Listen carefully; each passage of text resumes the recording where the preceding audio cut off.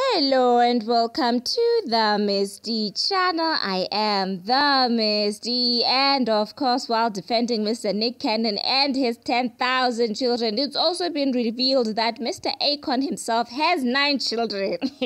These men are busy, okay? And then, of course, the discussion had to go the direction of spending time with children. Nick Cannon recently just went on to say that he does feel guilty that he can't have enough time with each and every single one of his kids. But it looks like Akon does not share the same feelings. He feels guilty about absolutely positively nothing, you guys.